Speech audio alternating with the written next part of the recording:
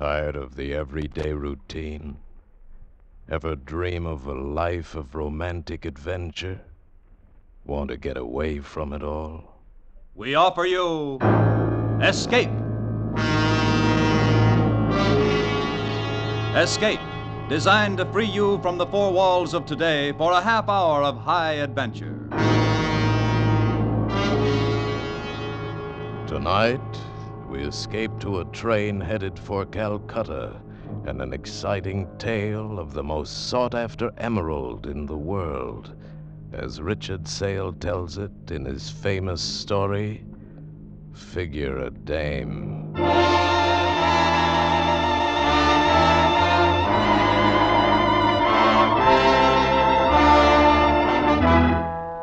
You do it. You figure a dame. Take this Mrs. Arthur Bankner, whose body I'm hired to guard. A widow woman who wanted a piece of green ice so bad she came halfway across the world to this Raj Johor, this whistle stop in the middle of India. And then to the winter palace of a character named Samurai Dal. Him and his English jodhpur, his jeweled silk turban, his eyes like hard pennies. Him I didn't like. The star of Kilimanjaro. It has finally brought you to me. What, Mrs. Bankner? Oh, yes, Samari Dahl. Is that how I call you, or is it Mr. Dahl? However you call me, madame, will be satisfactory when you pay me the $150,000 we agreed upon. American dollars. Give him the money, Joe. I can't wait any longer. Oh, I think I've lived my life for this moment. First we look at the emerald, huh, Mrs. B? But Mr. Dahl wouldn't... Oh, Joe, it's not done that way. This is India. Different customs, different manners. How true, Mrs. Bankner. First we look at it. An old Brooklyn custom. Huh, Sam? Of course.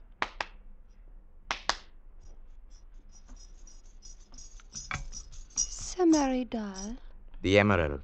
The star of Kilimanjaro. Fetch it, girl. At once, Samari Dahl. Goes good with you, huh, Sam? Dancing girls with bells on their toes? It's only adequate. I neglected to ask you this, Mrs. Bankner. Forgive me, but just who is this creature? Joe? Oh, he's not a creature, Mr. Dahl. He's... well, for one thing, he's a detective for the Magnum Insurance Company. That explains a great deal. You see, Mr. Dahl, Joe, Mr. Harriman here, recovered some jewelry I lost in Paris. Oh, I was so impressed with him. I mean with how efficient he was. And yeah, she means she persuaded Magnum to let me come along on this little buying trip for protection. Magnum thought it was a good idea, too. Now you know who the creature is. Now everything's gay, huh, Sam? Samari Dahl. Thank you. You may go back, girl, to whatever child's game you are playing.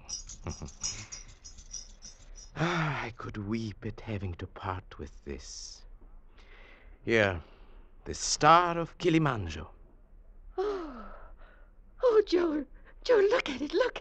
Oh, all my life, many, many jewels, but, oh, none like this, none. Yeah. It's something. It'll do. Oh. You are satisfied, Joe? Yeah. And you, Mrs. Bankner, it satisfies you? Oh, yes. Then it remains only for me to be satisfied. Give him the money, Joe. Give it to him. Yeah, okay. Okay, here, Sam. You can count it if you want to. I want to. Oh, exquisite money. Good. Oh, Mrs. Bankner. Yes. If, by some grave misfortune, you should lose the star of Kilimanjaro, or, more exactly, it be stolen from you, then please to refer the thief to me. I shall be happy to buy it back from him at a good price.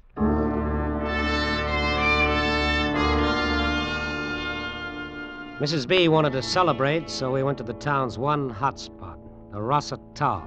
It was a dive. And the props hadn't changed from Flatbush. Smoke, Oriental cigarette type, bartender, Oriental type, dames, any type. Complete with Lend-Lease jazz band, the joint was a shore-leave paradise with one great big advantage. No local ordinances. You name it, you can have it. Oh, I'll have another swizzle, Joe. Finish the drink you've got, and we'll see. Oh, Joe, you don't have to be so solicitous.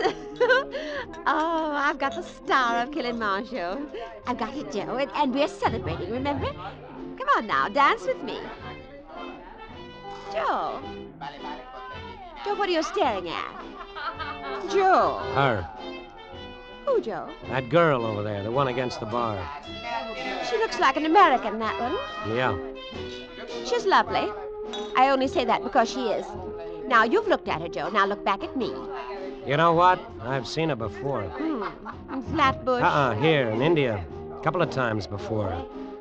I look up and there she is, leaning against a bar or watching the same rope trick or being a part of the same crowd as me. She's following you, Joe, to the ends of the earth. And I bet her resistance is getting lower from bar to bar. Following me, yeah. I heard you say something about dancing, lady. Well, now. They're arresting you from the poop deck, sailor boy. Beat it. Oh, Joe, at least buy him a drink. Buy him nothing. Go on, sailor, make an exit while the house is still with you. I was saying to you, lady, I heard you want to dance. This guy with you ain't made a move. Now, what would you have done? Tell me. Me? Me? I'd dance. Yeah, you would.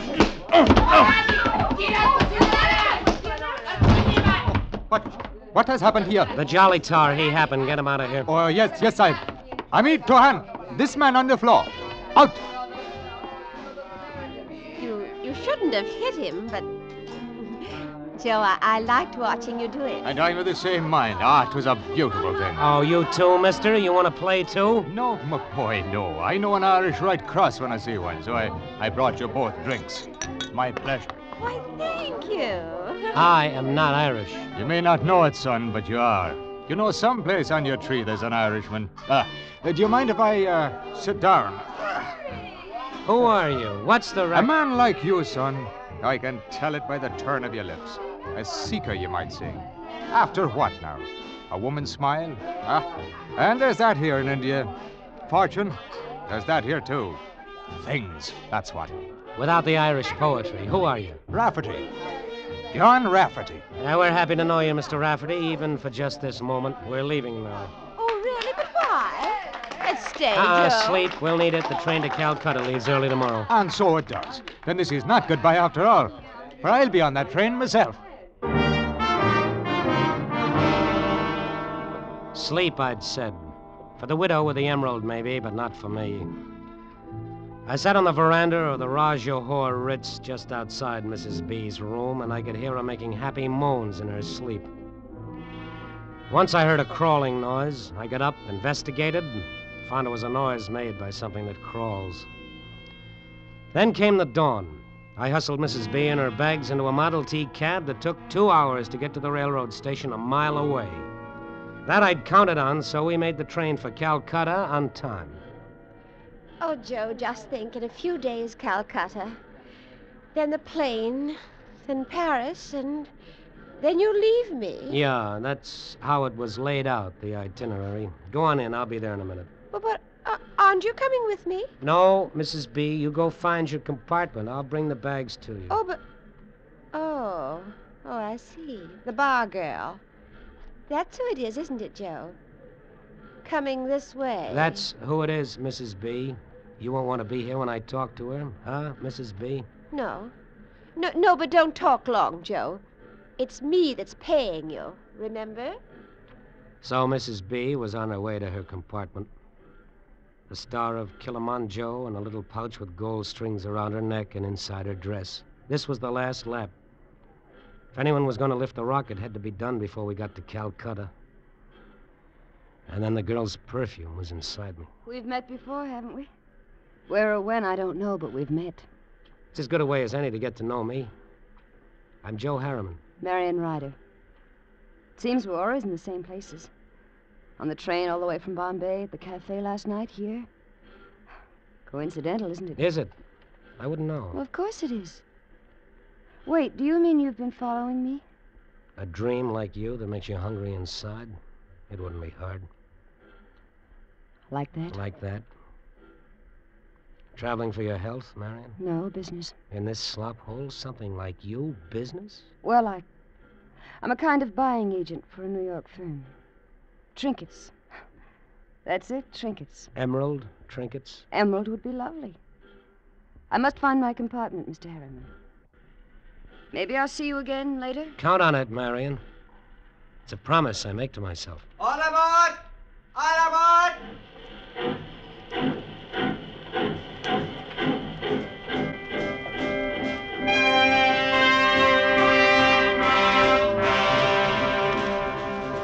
I didn't see her again until later. I sat in my own compartment next to Mrs. B's and did a lot of thinking. Important thinking, and I didn't want it mixed up with her perfume. Maybe she was an out-and-out jewel thief, and that bothered me. She was a cinch to get caught if she tried to lift that stone. And you can't make that good time with a girl who's behind bars. I did my thinking like that for a long time. Had a couple of meals in between, and read, and did some more thinking. When I got finished with it, I was looking out of a window and seeing it was a night without moon. A night for company.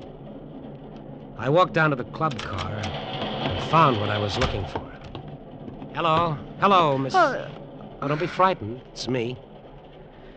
That, kind of night out there get you down? No. I was just toying with my memory. Sit down, Joe. Oh, thank you.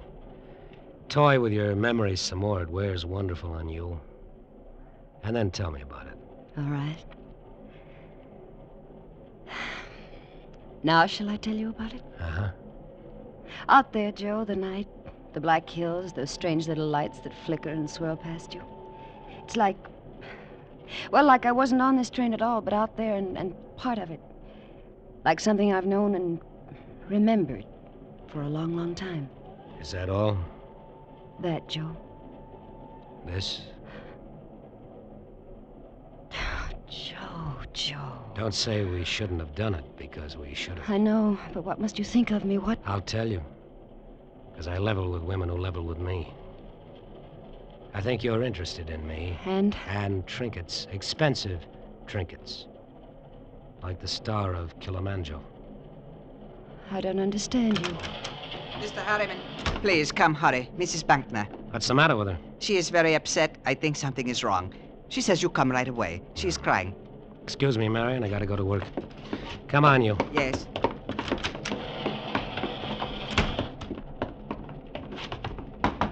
Mrs. B. Mrs. B, something wrong? Oh, Joe. Oh, Joe, I had a nightmare and I woke up. I was so frightened. No. All right, conductor, thank you. You can go now. Yes, sir. I called for you when I woke up, but you weren't there. Oh, Joe. Sit here and put your arms around me. Oh, Joe, hold me tight. Yeah. Oh, it's better like this. You close to me like this. Uh-huh. Oh, look at me, Joe. What do you see? You're so helpless, I could kiss you. Try me, Joe. Yeah. Joe. Joe, you're hurting me. Joe, what? Joe! Her throat was soft against my hands. Her arms waved around for a little while. The look in her eyes was something I had never seen before. She didn't struggle much. She didn't do anything much. Except not believe it was happening to her. That she was being murdered. Then she quit believing anything. She was dead.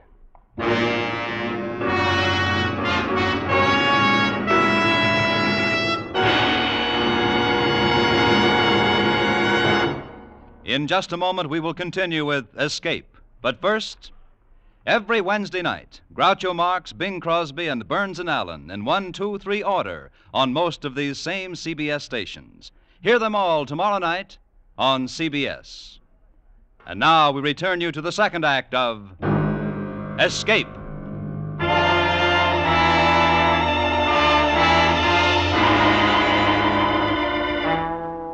There wasn't much trouble falling asleep after that.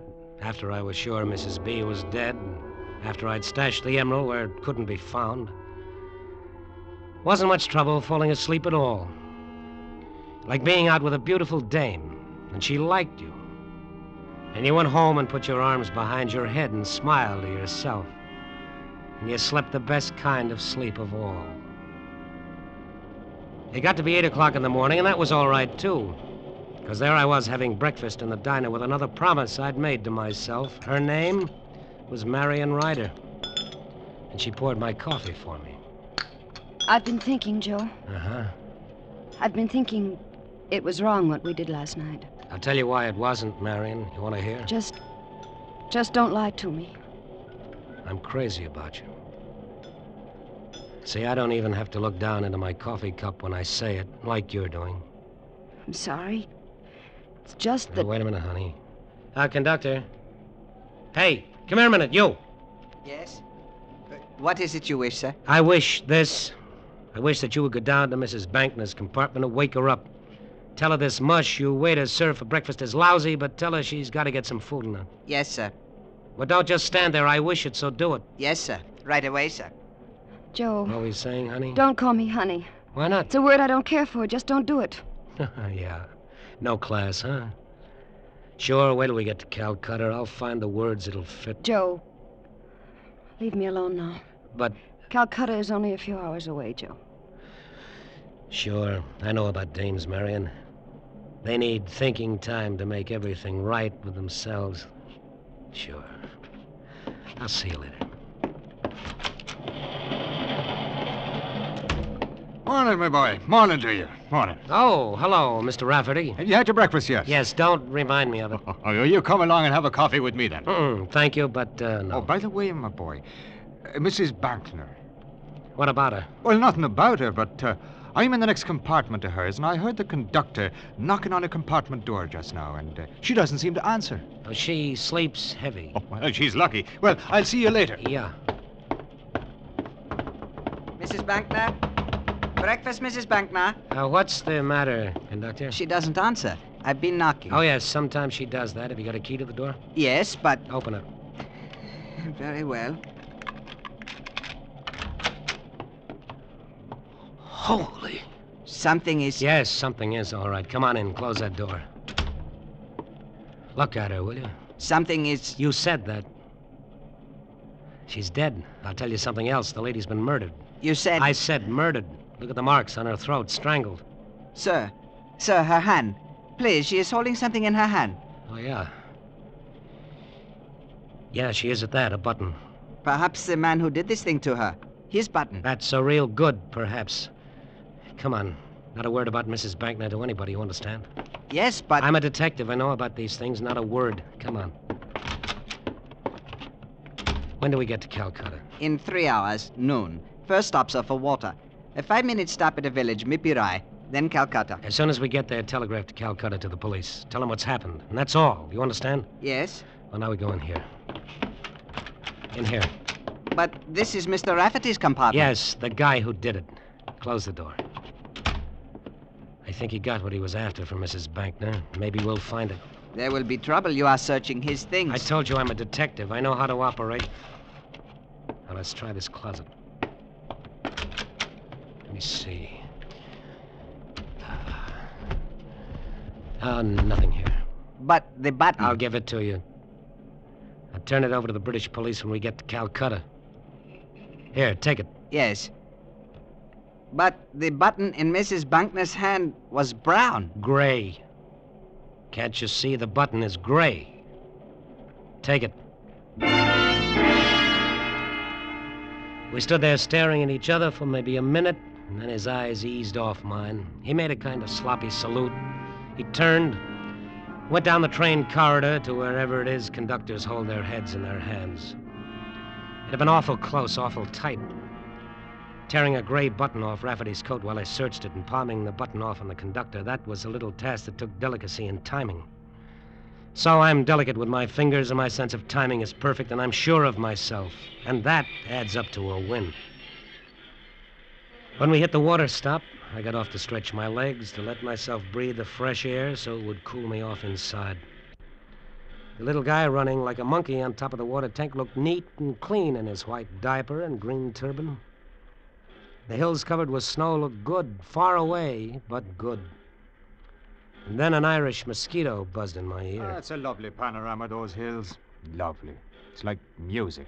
Flutes and bells and the flight of birds. Yeah, they're like that. I don't know the words to the music, but they're like that. It's a pity Mrs. Bankner isn't here to enjoy them with you. What about Mrs. Bankner? What about Mrs. Bankner? Well, why, she's dead. Murdered. Surely you knew that, my boy. How did you find out about it? Oh, you know how it is on a train. Things get themselves whispered about. How did you find out? Now, easy, boy, easy. You're a fiery one, are you not? It's only that I saw the conductor looking sad, and me being a kind of friendly human being, and smart enough to know conductors know things, I asked him why he was sad. Asked him in a way that made it easy for him to answer. Quicker, Rafferty. Get to it quicker. Well, he told me that you told him not to say a word about the murder. And I said, whose murder? And then he says, Mrs. Bankner's, and I said, oh. And he said he'd be disgraced because it happened on his train. What else, Rafferty? And the matter of the button was deeply puzzling to him. Button? Yes, the button. Now, isn't that a queer thing to be puzzling to him? Him with a murder on his hands. The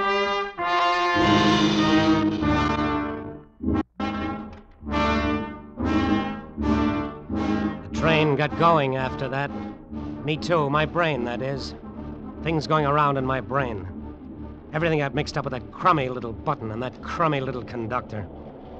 Imagine a guy so scared he had to shoot his mouth off like that, and shoot it off to Rafferty, of all people. The conductor needed a little talking to, a finger waved under his nose.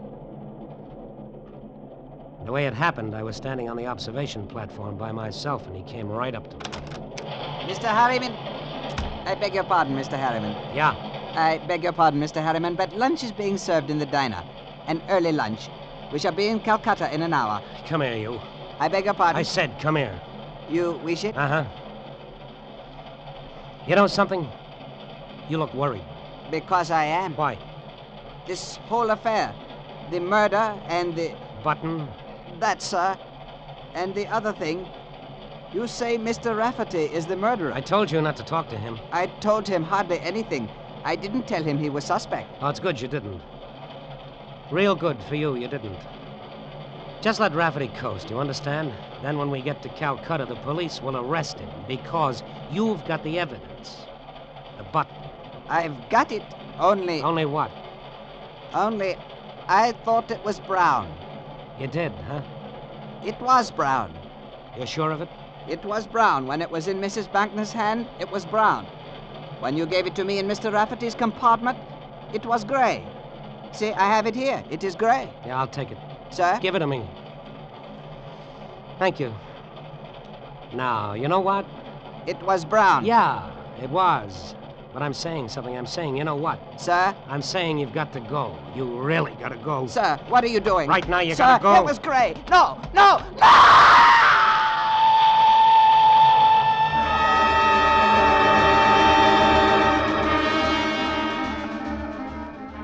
Now everything was right. Everything in place.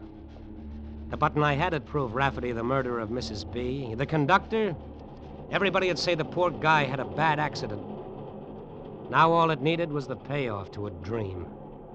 And that would be something named Marion Ryder. Who is it? It's Joe. I'm bringing you pretty flowers. Let me in. I don't see any flowers. You will. Shut the door, Marion. All right. Keeps twisting around inside me. I love you. You can't say things like that. Stop me. Then. Like this, Joe. Like that. One of those things. I meet you and bang. Electricity, just like that. Joe. I love you. I'd do anything for you. I never said that to a woman Joe, before. wait. I've got to tell you something first. What's to tell me? That you're a crook? That you followed me and Mrs. B so you could lay your hands on the star of Kilimanjaro? No, Joe, wait. You're too late, kid. Mrs. B is dead, murdered. The emerald's gone. Something wrong, kid. Oh, so much. So much. Oh, nothing is wrong. Rafferty, the Irish poet, is going to take the rap for it. He was after the emerald, too, but he's not getting it. Just the gallows. That's all Rafferty Joe, gets. listen to me. Stop talking and listen. No, kid, you listen to me. I get 50 grand for it. We'll take it back to Semery Dahl and sell it to him again. 50 grand, you and me. We can die from so much joy. I killed her for you. You? You killed Mrs. Bankner? You murdered her? Sure. Kid, it wasn't hard. You mean that much to me, so it wasn't hard. It was almost a pleasure. A down payment on our happiness, you might call it. Oh, you spoiled everything, everything. Oh, Joe, you poor fool. Marion, is that right, Joe? You're such a fool. Get out of here, Rafferty. No tricks, lad. This gun I hold makes holes in people. You're people, aren't you, Joe? Or are you? What do you want here? Tell me before I go for my gun, I do foolish things like that. I don't doubt it. But first I'll tell you, lad. I know how you planted a murder on me with a button from my coat. And I know where the Star of Kilimanjaro is. So you're nothing but a filthy, stinking jewel thief, just like I figured. Not quite, Joe. Marion, tell him how I know these things. Tell him who I am. He's the chief of the Magnum Insurance Company agents in Bombay. Rafferty, you're crazy. No. Magnum cabled him to follow you and Mrs. Bankner to make sure the emerald got back safely. Magnum didn't trust you with a stone like that. They put another man on to make sure you wouldn't steal it. And you had to kill her. They can't prove it. I'll pin it on Rafferty, so help me. But you killed her. You just admitted it. Only to you. Your word isn't worth dust. You're a crook yourself. No. Not quite. Marion? All right, I'll tell him. Joe, I happen to be Rafferty's wife. She said it. It only took her a couple of seconds, but that's what she said. But it took a long time for the words and the sound to get to me. And you know something? Looking at her then, and watching her mouth move, she looked real sad, and suddenly real lonely. You do it. You figure a dame.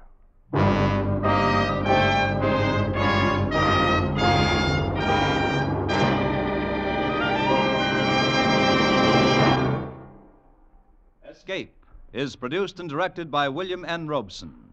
Tonight we have presented Figure a Dame by Richard Sale, adapted for radio by Morton Fine and David Friedkin. Featured in the cast were Frank Lovejoy as Joe, Joan Banks as Marion, Sarah Selby as Mrs. Bankner, and Ben Wright as Rafferty.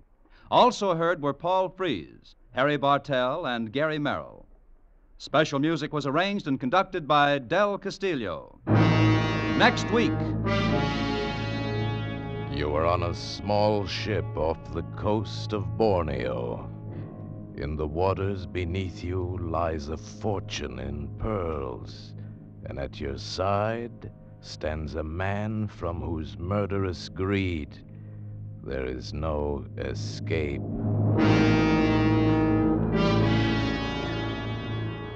Next week, we escape with Floyd A. Nelson's exciting tale of reckless men and their lust for treasure, Seeds of Greed.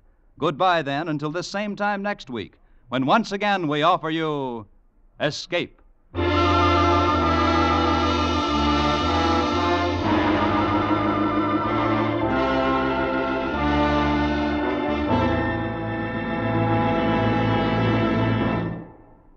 It's Christmas time. Lots of mistletoe, lots of packages, lots of carols being sung. And never a man to overlook a chance to celebrate, George Burns gets into the act with a special program of what he claims are Christmas carols. George's sponsor had certain ideas about George's voice a few weeks ago and fired him from the show. And tomorrow night, you'll learn how George's fellow singers and Christmas shoppers in general react. For one of the merriest of holiday shows, don't miss George's and Gracie's program on most of these same CBS stations this Wednesday night. Now stay tuned for Hit the Jackpot, which follows immediately over most of these same CBS stations. This is CBS, the Columbia Broadcasting System.